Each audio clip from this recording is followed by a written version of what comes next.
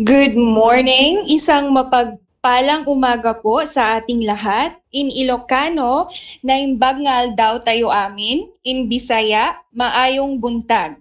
On behalf of the Development Academy of the Philippines, I would like to welcome all of you to the online learning session on Information Security Management System. My name's Kate, and I will be your moderator for today. This is a very exciting day for us in the Academy as we have received an overwhelming number of registrations for this online learning session. So right now we have 40 participants on Cisco WebEx, but we are reaching almost 100 on YouTube. We are actually very happy to find that a good number of people are interested in information security. As illustrated in the YouTube video that we asked you to watch earlier, INFOSEC is very important in this era since anything can be shared online. So before we start, we would like to recognize the people tuning in to this webinar. On the chat box at the right panel of your screen, please type in your name and the agency you represent. For example, my name is Kate, and I'm currently with the Development Academy of the Philippines. Again, on the chat box at the right-hand panel of the screen, please type in your name and the agency you represent so we can get to know our audience better. So we have Mr. Marlon Gamido from Tarlac State University. Welcome po. We also have participants from Bukidnon State University, Tarlac State University. Wow, ang daming taga Central Luzon. We also have Mr. Johnny Emmanuel from MWSS. Welcome po. I've noticed also that we have several participants from DOST and their regional offices. And of course, we also have participants from the Development Academy of the Philippines. We have Mr. J. Castillo. We also have participants from DILG, CSC Region 10, Mr. Miss Henry Fel Adlaon. So we can see that for received several registrations.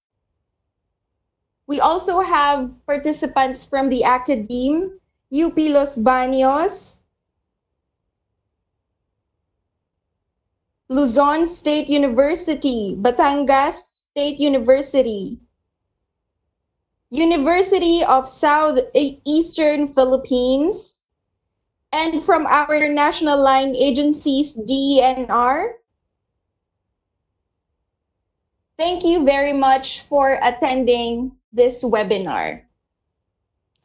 So should you, it looks like everyone is ready for the webinar. So let me just share with you a few reminders for this session. So first, for those of you who are on Cisco WebEx, make sure to mute your mic.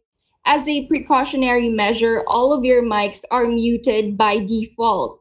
However, accidents can happen, so always check if your mic is muted to avoid unnecessary background noise. Second, please place your phones on silent mode to avoid any distractions and focus on this webinar as we will be conducting short polls throughout the lecture. Should you have any questions at any point, feel free to type them in on the chat box at the right panel of the screen. Take note that there is a 30 to 60-second delay on the YouTube live cast, but we will make sure to accommodate everyone's questions as soon as possible. This webinar is actually a preview for our upcoming training course on Information Security Management System on June 16 to 18, that is next month. So should you decide to join the full training course, let us know so we can give you a 10% discount on the course training fees. So the objectives of this webinar are for you to understand the concept of information security, appreciate the importance of an ISMS or Information Security Management System, and recall the steps in implementing an ISMS. To ensure that these objectives are met, we have engaged a very capable resource person and expert in information security. He is an information security professional specializing in the areas of information risk management and information security development and implementation. He is currently the practice leader for IT governance and ISO 27001 or Information Security Management System. He has over 30 years of experience and expertise as a consultant in information security, business continuity, and IT management systems. He has been enhancing his knowledge and skills for development and implementation of information security standards and practices locally and abroad. Ladies and gentlemen, let us please welcome Mr. Teodoro Ted Ramirez. Hello and good morning sa inyong lahat. Welcome dito sa ating session regarding information security o yung tinatawag na ISMS, Information Security Management System. Today, malalaman ninyo kung paano sa simpleng paraan magtayo ng isang ISMS compliant dun sa ISO 27001. Now, just like sinabi ni Kate, in case meron kayong questions, feel free lang na isulat ninyo sa chat box yan. Later on, at the end of the session, sasagutin natin yan lahat ng kaya natin sagutin ng mga tanong ninyo. Now, start up. Information security. Isang bagay na matagal nang hinahanap ng maraming organisasyon. Information security is actually an important process for an organization. It is responsible for protecting the information against mga bagay na makakasama at makakasakit sa information na pinaghahawakan ng organization ninyo. Basic information security practices ay nagagawa na ng ibang mga organizations. Yan ay tulad ng ginagawa araw-araw ng inyong IT, kung meron kayo. Parang yung antivirus software o yung firewall, kung meron kayong firewall. Certain policies tulad nung bawal gumamit ng USB are actually security controls under the helm of information security. So the practice of information security is to provide or establish controls, measures, para walang masamang mangyari, hindi siya ma-unauthorized access, ma-disclose ng hindi dapat, ma-disrupt, ma-modify, diba? O mawala't masira ang inyong information. Yan ang tinatawag ng lahat ng mga tao ngayong panahon na INFOSEC. But the problem, basic lang yan ng information security. Having the basic controls are the startup point of actually establishing an ISMS. Most organizations do not know what or how to implement an ISMS. Now, the importance of having an ISMS is to address risk to the organization or the agencies na pinapasukan ninyo. Because nasa digital age na tayo, malaganap ang mga masasamang mangyayari sa inyong organizational information o personal information. Baka magamit sa mali. Common naman ata ngayong panahon ang understanding that we have threats tulad ng hackers o mga people who commit fraud or use your information para sa kanilang gain. Either masaktan ka o makalamang sila. O, yan ang importansya ng paggamit ngayon o pagtayo ng ISMS. Due to the recent technological developments, oo naman, mas vulnerable ang inyong information across the globe. Now, setting up information security is common for most companies. It's an understanding na kailangan natin protektahan ang kumpanya natin. But we need to put a systematic process to ensure na inaalagaan yung controls na tinayo ninyo. Madaling magsabing mag-install tayo ng antivirus, pero kung hindi nyo aalagaan yan, dahil hindi naman yan magiging effective sa haba ng panahon.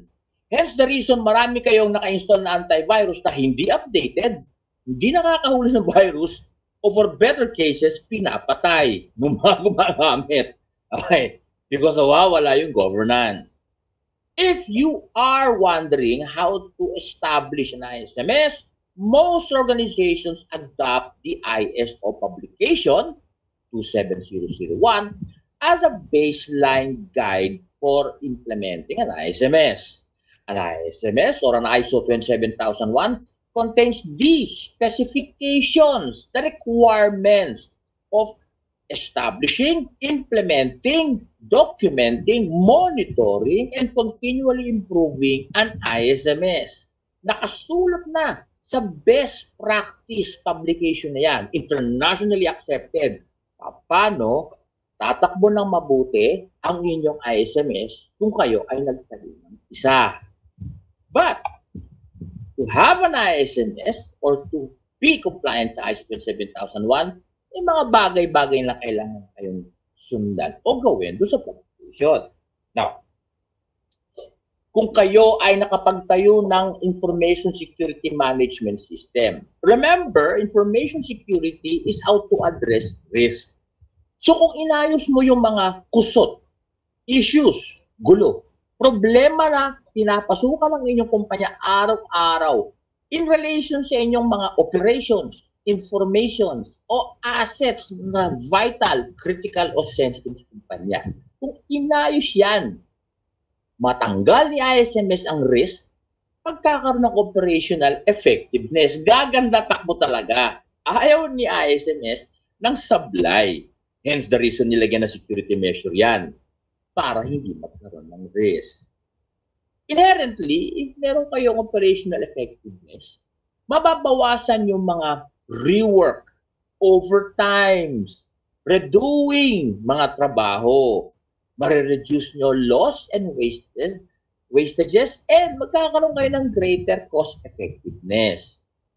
Kasama sa requirement ng information security, ang pagsunod sa batas, sa regulasyon, sa ordinansya. Compliance ensures na hindi kayo magbabali ng mga legal, statutory, or contractual obligations na pinasok ninyo. Therefore, avoiding unnecessary legal costs. And because nilagyan ni ISMS yan ng proteksyon para hindi kayo masaktan to a certain degree, the organization will have greater resilience. Kahit anong dumating sa pintuan ninyo na hindi maganda para sa inyo, mapipilitan labanan yan para hindi kayo masaktan. Therefore, enhancing yung inyong image reputation sa inyong mga end users, customers, clients, partners, and other stakeholders. Enhance reputation yan. Magkakaroon sila ng trust and confidence sa inyo. This gives the organization peace of mind. Now, before we continue our quest for learning how to do an ISMS, merong maliit na poll. Questions lang naman tayo. Now, I need you to answer this question. Stated here, Anna played a Facebook quiz called Only a True Genius Will Score 100% of this quiz. Choices ninyo, A, security breach ba ito? O B, not a security breach. On your right side, makikita ninyo na meron kayong multiple choice. Please answer this in 30 seconds before we continue.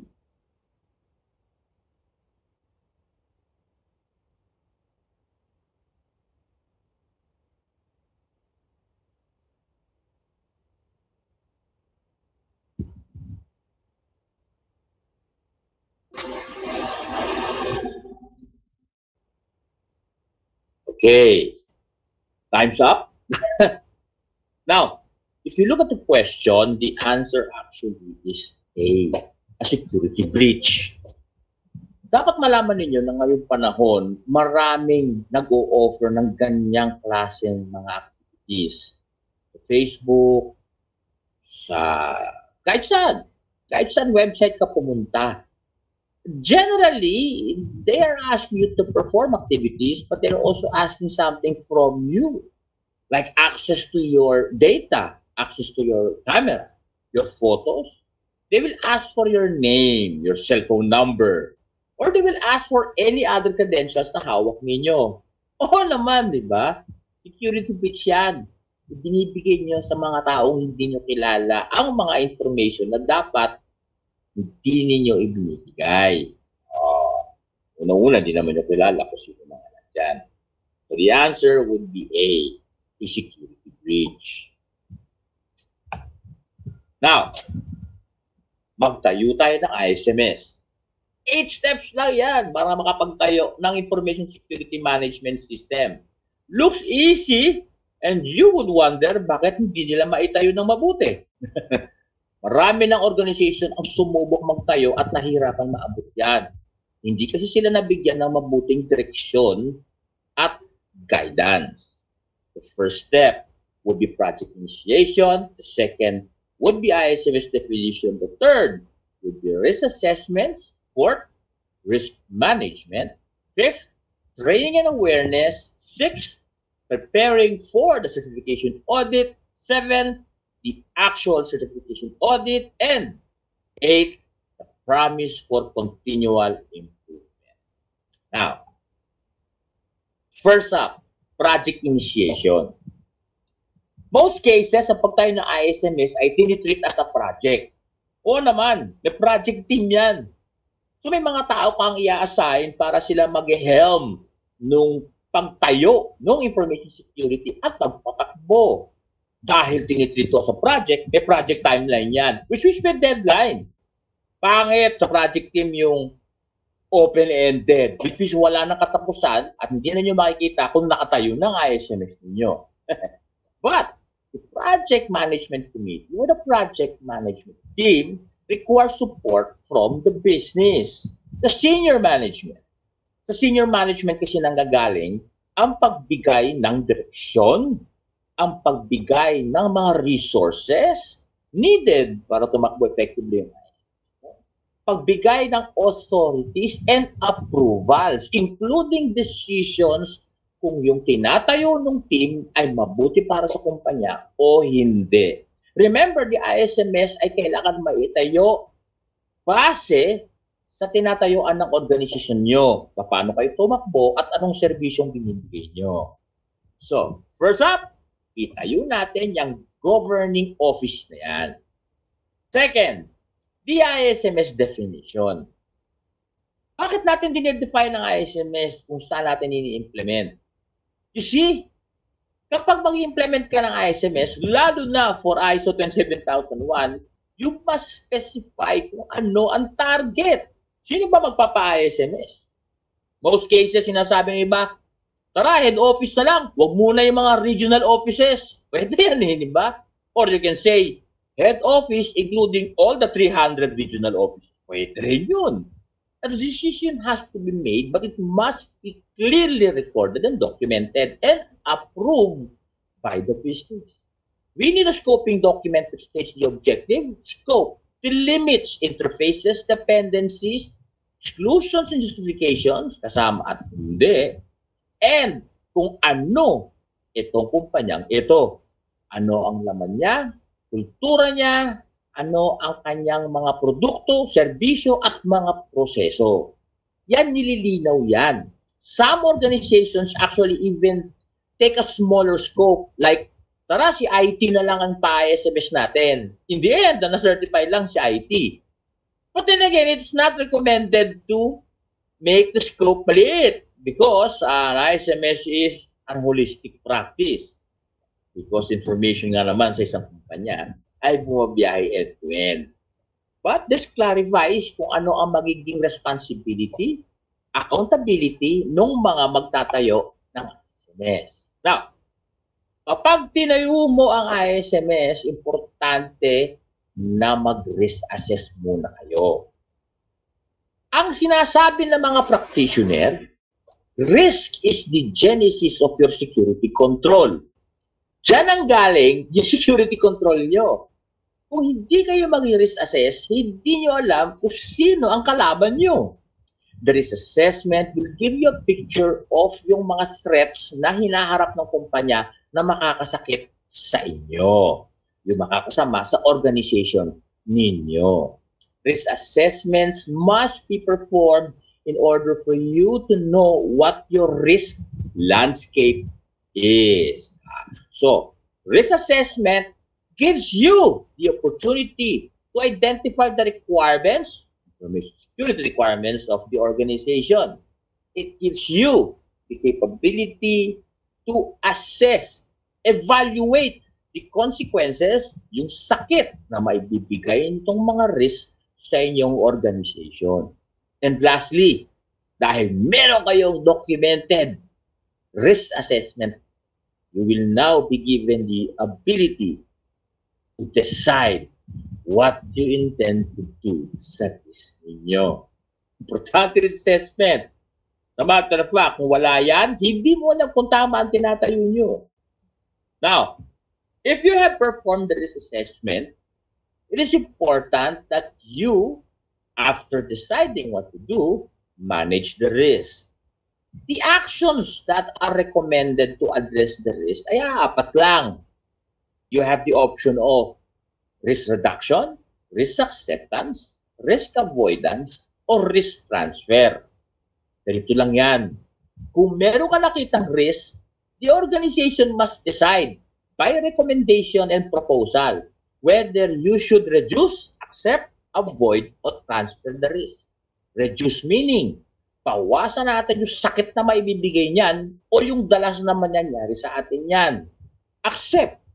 Ibig sabihin, kung masasaktan tayo niyan, tanggapin na natin yung sakit para maramdaman na natin, wala na tayo magawa about it. Definitely needs management's approval. Avoid.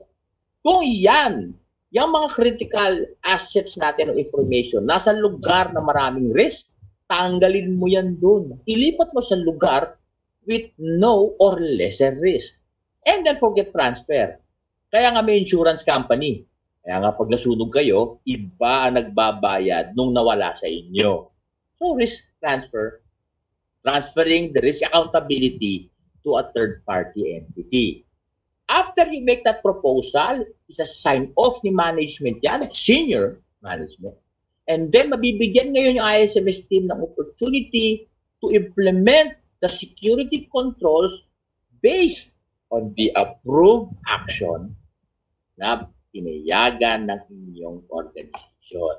Now, in-approve na lahat ng inyong recommended actions at sinalang mo na lahat ng security measures necessary to address the risk sa inyong risk assessment base sa recommended mo na action. So kung sinabi mong, meron tayong risk ng virus sa ating mga desktop. Lagyan natin ng antivirus to reduce the risk. O, di okay yun.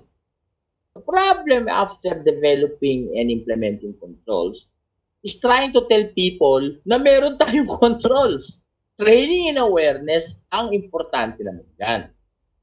Training was intended to help educate and make all your ISMS roles responsible entities competent to perform their jobs and their duties in support of the ISMS and security programs. The awareness campaign is used para people will know kung paano nila proactively will support yung kanilang mga security controls na sinalang. kailangan alam ng mga tao about risk, alam nila how to protect themselves and what they have to protect the organization. Naturally, if you have a training program and an awareness campaign, which most ISMS actually do have on a yearly basis, you need to identify necessary skills para mabigyan ng tamang training, competency nga, yung mga taong tutulong magpaganda ng takbo ng ISMS, bigay ng training ng mabuti, i-evaluate kung naibigay ng mabuti yung training and awareness, and don't forget to maintain records, proof na sila ay nabigyan ng training and education. Now, pag naisalang mo na yan, konting panahon bago makapag-adjust yung kultura ng mga kasama nyo sa opisina para masanay sa controls na nilagay nyo. Kuha kayo ng maraming policies, physical controls, saka technological controls na dahan-dahan, through training and awareness, malalaman nila kung paano suportahan. Now comes the time where you will prepare for the certifying or the certification audit. Preparing for audit means that the ISMS team must perform activities mandatory to show compliance to the ISO 27001. This will include documentation control, management reviews, internal audit, and corrective and preventive actions. These activities ensure na yung ISMS na tinayo ninyo ay nakatayo, tumatakbo, at bagay para sa inyong kumpanya, lalo-lalo na kung effective to para sa organization o sa agency niyo. Preparing for audit yon. It will take some time bago makasigurado yung ISMS team na handa na kayong humarap sa certification audit. Then the day comes na tatawag na kayo ng certifying body. Ito na yung certification audit. Certification process takes two stages. One would be the documentation audit. Stage 1 yan. That audit, depending on the size ng scope na dineclare nyo earlier, remember the scope, the definition, might take 3 to 4 days. Probably shorter kung maliit lang naman o maliit lang inyong organization. The documentation audit takes you into a check and a review of all documents and records na meron kayo na itinayo sa ilalim ng ISMS ninyo. Papasahin ng auditor lahat yan. At the end of this stage, bibigyan kayo ng findings report at bibigyan kayo ng pagkakataon ayusin yan by the auditor before pumunta siya sa stage 2. Once inayos ninyo, implementation audit naman ang next agenda. Stage 2 or implementation audit is a physical audit, an implementation audit. The auditor will perform oculars, walkthroughs, and even testing of your controls to see kung yung mga implementation ninyo sa real world ay bumabangga sa documentation na ginawa ninyo earlier. So dapat hindi pa puwang yun. Yung ginagawa nyo, di paperwork yun. Ganun lang yun. Kung ginagawa nyo, isulat ninyo. It's a simple process. At the end of stage 2, implementation audit, bibigyan na naman kayo ng finding report yan. Paayos sa inyo ng auditor yan. Now, ang kagandahan dito is kung konti lang ang findings, i-recommend na kayo for certification by the certifying body. Which means, umasa na kayo at certified na kayo. Pero, kung binigyan kayo ng report, at umalis ang mga auditor sa inyong organization na hindi nag-recommend, may problema tayo. Ibig sabihin, hindi kayo compliant. But, certified body will give you a maximum of 6 months to fix lahat ng pagkukulang base sa report para kayo ay pumasa. So, may pagkakataon pang ayusin yan. Pag lumampas ng 6 months, bayad kayo ulit. General. Now, let's take another short poll or quiz. Diba?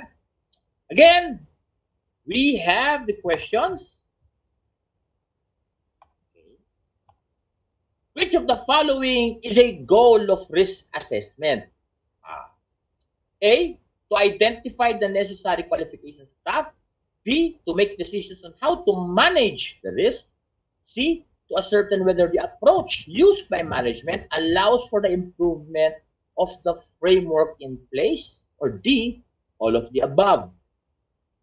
Check your right-hand panel and please answer yung ating short poll in 30 seconds.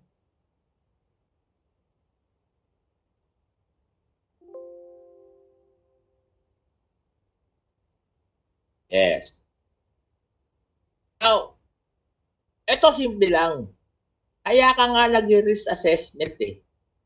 Kasi kailangan mo malaman kung anong gagawin mo sa mga risk na meron ka sa kumpanya.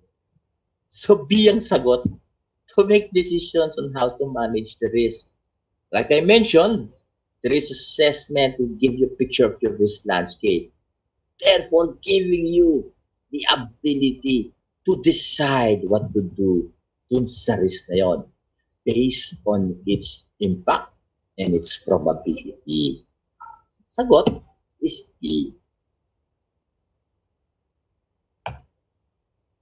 Now, kapag kayo ay pumasa sa certification, ISO 27001, merong kasamang pangako yan. Ang ating ISO, hindi yan fire and forget, tulad ng ginagawa ng ibang mga kumpanya. Hindi yung tinayo mo ngayon, and then next year, kalimutan na natin. It doesn't work that way. The certification auditor will return every year for a surveillance audit. They will check kung yung system na tinayo ninyo ay pinapatakbo ninyo, pinapaganda ninyo, at inaalagaan ninyo. Gusto nila mag-validate kung kayo ay continually ini-improve yung inyong security programs, yung governance office, at yung controls na sinalang ninyo. Continual improvement means you need to improve on a regular basis the policies, your objectives and targets, the processes for reviewing and for auditing, to improve the organization by addressing events and incidents, and by implementing corrective actions pag may mga kailangang ayusin na mga incidents. Yan. O pagkukulang. Continual improvement is an important part of the life cycle of implementing an ISMS. Every year, babalik ang auditor. Pag hindi nakita ng auditor na meron kayong continual improvement, huhugutin nila yung certificate sa organization ninyo at bibigyan na naman kayo ng magkakataon ayusin yung pagkukulang. Which means, being certified is a non-stop race to the finish line. Walang finish line sa matter. Now, whether you are certified or not, yes, ISMS is important to an organization. Maraming organizations ang in-adopt yung practice ng ISO 27001. Pero hindi sila nagpapa-certify, believing that the best practice document can help them, help protect their organization naman kasi. So, ginagawa nung iba yun. This certification program is totally voluntary unless pinamandate ito ng inyong mga stakeholders and partners and customers and clients. Hinihingi talaga nila yan. Hinahanap o minamandate by batas. Currently, everybody knows, meron tayong mandate to get you certified for ISO 27001, just like the ISO 9001, Quality Management System. Alright. Given that, whether you are certified or not, it is your responsibility na alagaan at patakbuhin niya na mabuti and ensure effectivity niyan.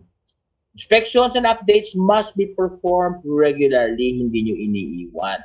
And remember, perform regularly yung inyong mga reviews, risk assessments, because security is a field that is forever changing. Hindi yan nagsistay, stay the same way. So, do we have any questions regarding implementing an information security management system? Please pakisulat dun sa inyong right side chat panel para ma-address natin yan. I leave this to Kate to tell us kung ano yung question.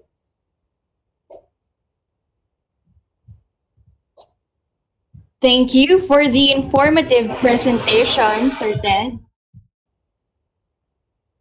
So before we start our open forum, we would like to recognize the presence of one of the members of the DAP Board of Trustees, CSC Chairman, Ms. Alicia Bala, and the Senior Vice President for Programs in DAP, Ms. Magdalena L. Mendoza. Thank you for attending the webinar.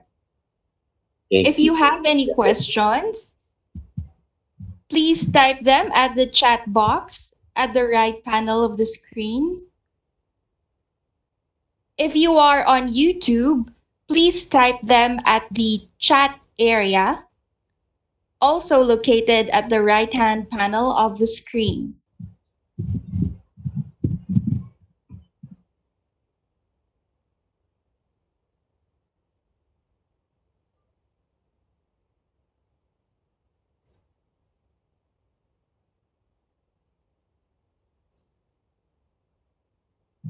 You can ask any question regarding implementation, cost, scope, or the certification.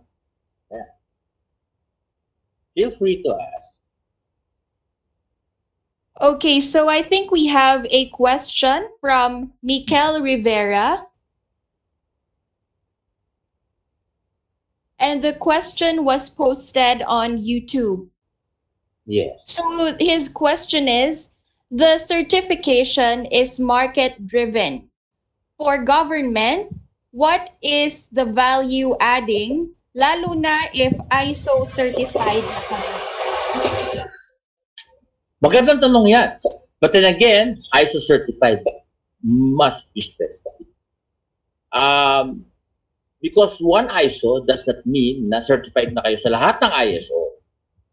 Each specific publication only addresses a specific discipline of the business. And to be honest about it, majority sa inyo ay ISO certified sa Quality Management System 9001, which addresses naman quality of services and products ng organization ninyo. But it does not emphasize on protecting you from risk, lalo na risk regards to your information. Now, alam niyo may Data Privacy Act. Yung mga practitioners, implementers niyan, para makuha yung program for complying with that, ginagamit nila yung ISO 27001. Because it addresses all information, not one kind. Personal information is only one kind kasi. So, it is market-driven. In our case, sa ating government, it is mandated actually by the government natin that you do have an ISO, two kinds, for 9001 and 27001. I think may executive order yan, shared to everybody. Now, depending on the nature of the agency or the operations, organization, some of you nire-require magkaroon ng business continuity naman. ISO 22301 naman yon. Kung sa iba sa inyo, nire-require talaga yon. So, sa atin, dinidrive yan ng need ng ating country para supportahan lahat ng ating kababayan.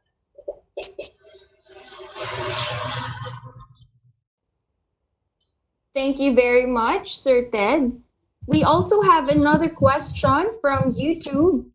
The username is Franz Marielle Nogoy, and her question is, thanks, Sir Ted. As a university institution, what are the possible risks involved in INFOSEC? Educational to. Correct, diba? Okay. The risks here are related to educational programs and projects. The risk here is also personally identifiable information ng mga students ninyo at yung mga next of kin ng mga students ninyo, including yung mga faculty, siyempre. Now, there are schools that are competing with one another. Alam ko yan, kasi gumawa na ako ng schools. Sabi nung isang school, yung programs natin, kinokopya nung kabilang school. Ano naman, di ba? Ganun pala ka-importante yun eh. So, maraming risk related yan. Naturally, depende sa inyong organization ulit, you need to identify yung mga risk na yan. Hindi kasi kayo pare-pareho. Not because one educational agency is same with you means pareho yung risk. You have to identify specifics of how your organization works.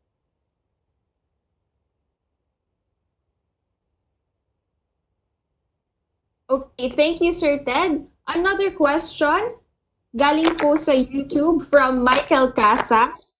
How will the certification proceed now that we are on lockdown? Maganda yan. Currently, we are all in lockdown. And for better understanding, share ko lang sa inyo, maraming projects to achieve compliance sa ISO medyo naka-suspend muna. Because the projects, or like 27001, needs the operation to be back to normal para ma-understand niyo yung correct implementation.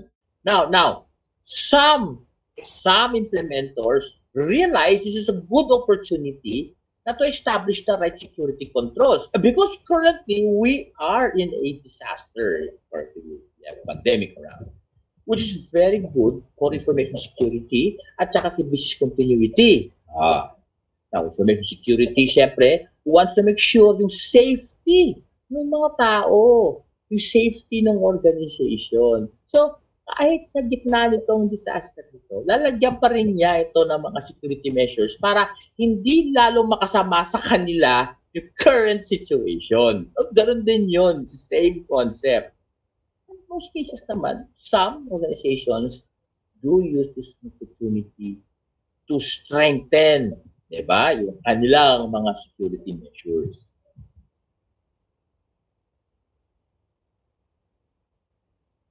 All right, thank you for explaining, Sir Ted. Now, do we have any more questions? So far, that was the last question received from our YouTube chat. Do we have any questions here on the Cisco application? Okay, so we have a question from Florena Samiano. As per experience, ano po ang common findings during audit implementation? Malaking factor ba ang reliability of the internet connection or server used by the organization? Ano ang minimum requirement for us to be able to become ISO certified lagi? Sir Ted? Minimum. That's a good question. See, if you adopt an ISO, the ISO actually has, by default, new standard has 10 clauses. Basic yan. Kung mag-ISO 9001 ka, you have 10 clauses that you need to ensure by ipakita mo sa auditor na ini-implement ninyo. Remember, the standards contain specifications, hindi the how-to. The how-to ay nasa kamay ninyo. Diba? Sasabihin lang ng standard, eto magandang gawin sa inyo, paano mo gagawin yon? Okay. So, what is minimum? Again, yung nakalagay sa standard base sa hinihingi niya. Tama yun. Pero kung gaano karami yung gagawin mo, nasa sa inyo na yun. Nasa inyo na yun. Now, to give you a better direction lang, the 27001, the 27001, has labas pa dun sa 10 mandatory requirements. 114 security objectives na kailangan nila makitang maitayo nyo. Yun ang challenge ng ibang mga implementors. Kaya na-overwhelm sila sa pagtayo ng ISMS. It's not impossible and we never told you to make it perfect. What again is okay na sa inyo as a protection, whatever form is your baseline minimum. Okay ka na ron.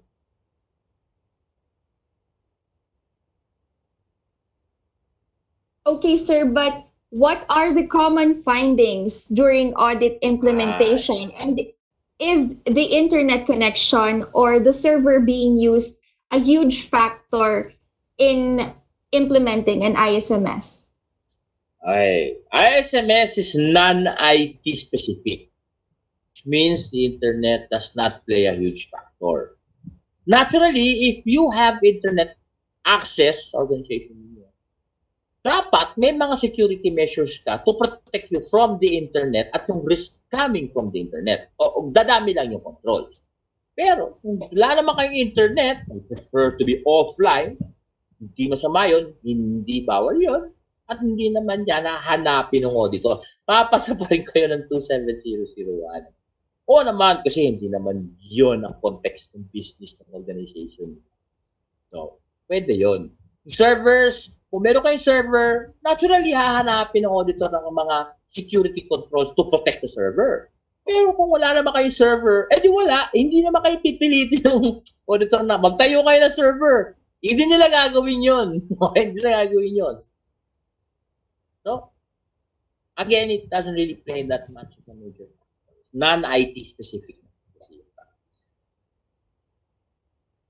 Common Sir Ted, and mostly their documentation. To be honest about it, their documentation and the awareness. Yung bang alam ng mga employees na kasama ninyo na meron kayong security controls. Tulad nung tanong yung may katabi mo. Sabi mo, pare, meron ba tayong policy na bawal gumamit na USB? Meron ba? Hindi niya alam no? Yun ang problema doon.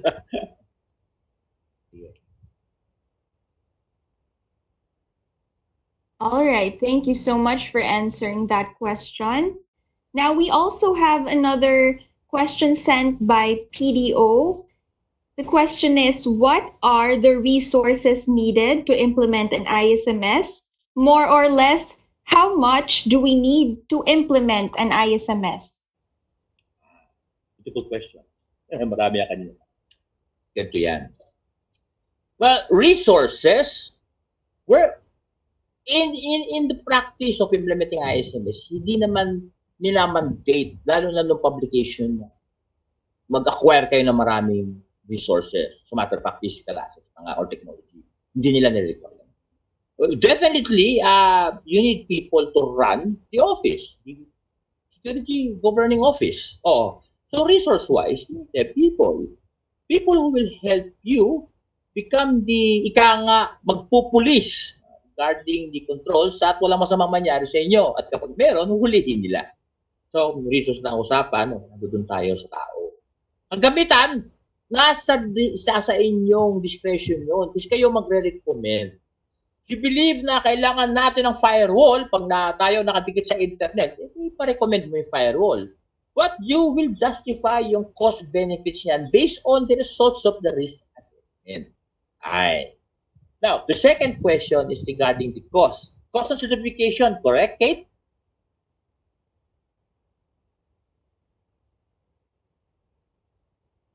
Yes, sir. How much daw po will they be spending?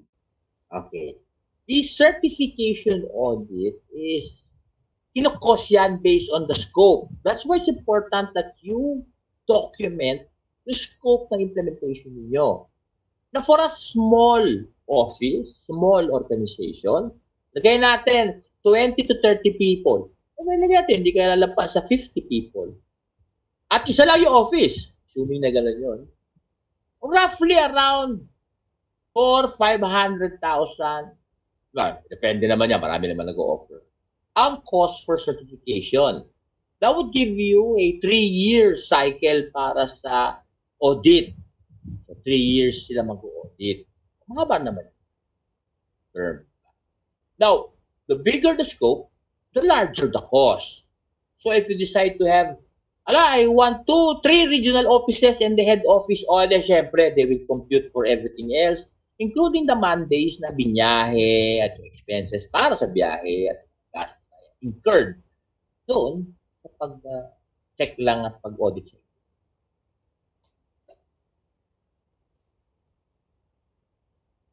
Thank you, Sir Ted. We hope we were able to answer that question. Now, we have 2 related questions here from PSA Aklan and from Mikel Rivera. The questions are, Are all information in the organization needed to be secured or merong mga info na hindi kailangan i-secure?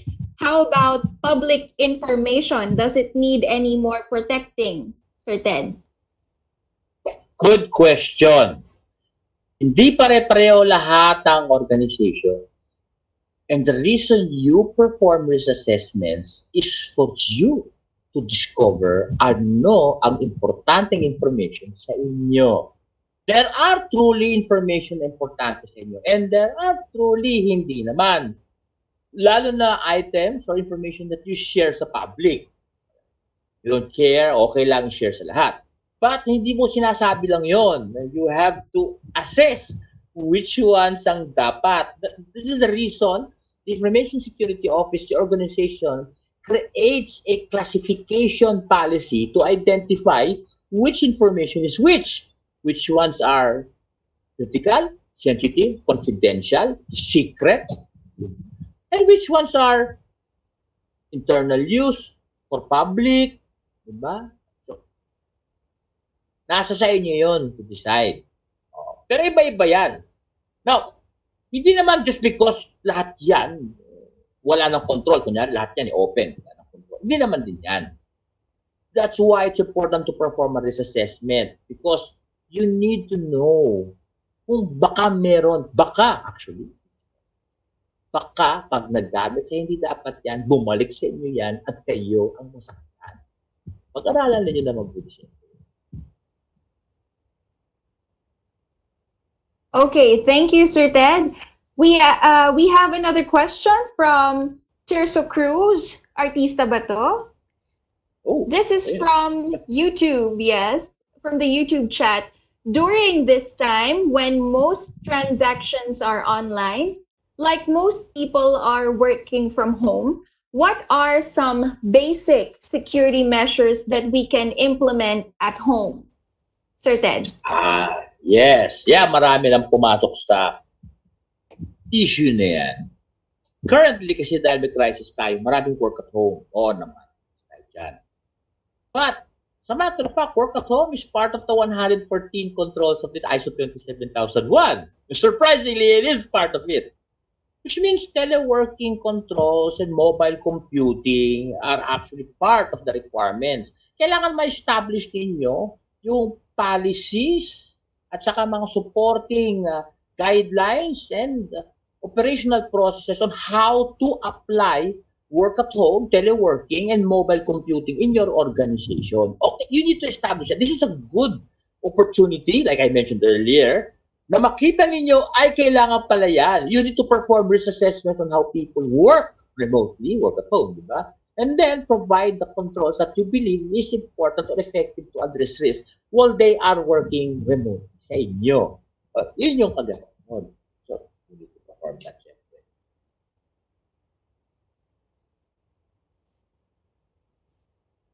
Okay, thank you, Sir Ted.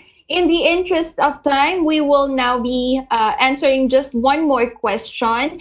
Don't worry, if you have raised questions, we will make sure to answer them via email. And the last question is from Sir Ronaldo. His question is, distance learning platforms are flourishing nowadays as we are about to migrate to a new normal situation in the academe. Are there any free applications or softwares currently proliferating that are safe to use? Can these be threats in the organization's data or information security? Sir Ted. Okay, magandang tanong. Unang-una, there is no true free platform. Unang-una man yan. Some will give you a demo or a free platform with really basic, unsecure sabi ko usage.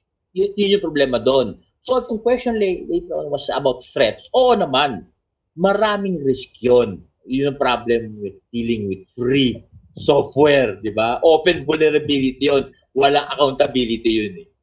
Now, preferably, again, part of information security is the 114 controls, is selecting the right software, tools, and supplier. Kailangan pag-aralan ninyo kung what degree ang security practices naman nung bibilhan ninyo or yung security control sa kasama sa bibilhin ninyo o gagamitin ninyo. Huwag kayong kuha ng kuha gamit ng gamit. Kailangan yung security office ninyo, yung information security office, pag-aralan muna yung tool or yung supplier ng tool kung sila ay may mga security measures in place with regards sa use ng kanilang product. Kung wala, huwag mo pipilitin. Tumingin ka na sa iba. Doon manggagaling yung butas later on. At remember, hindi lahat ng mga gagawa ng masama ay nasa Pilipinas. Iba nasa abroad. Just to be sure of that. All right, and that's the last question for our webinar on ISMS. Thank you so much, Sir Ted, for answering all of those questions. Now, to our participants, if you wish to gain the skills and knowledge needed in the implementation of an ISMS, you may join our 3-day training course on June 16 to 18. We shall be giving a 10% early bird discount to those who can register this week and next week. After this webinar, we shall also share with you the registration link via email. So that ends our online learning session on ISMS. We hope you had a fun, enjoyable, and enriching experience. Before we say goodbye, please help us improve the delivery of our webinars in the Academy by answering a post-webinar evaluation form. You can now use your mobile phones to scan the QR code shown on the screen. So it will lead you to a link, a Google form for the post-webinar evaluation form. Certificates of attendance will be given to those who will accomplish the evaluation form. We also have the attendance of the participants here on Cisco WebEx and on YouTube. So, Sir Ted, any last words? Well, I think this is a good time para mag-realize ko talaga. I hope that you try to embark on this journey of protecting yung inyong organization and therefore protecting yung sarili niyo. Even during these times of crisis, naman, sama naman dapat nga yan sa information security, protektahan kayo dapat yan. So, again, maraming salamat sa inyo lahat and stay safe. On behalf of the Productivity and Development Center of the Development Academy of the Philippines, Sir Ted and I would like to thank all of you for attending this webinar. Maraming salamat po. Muchas gracias. Merci. Shukran.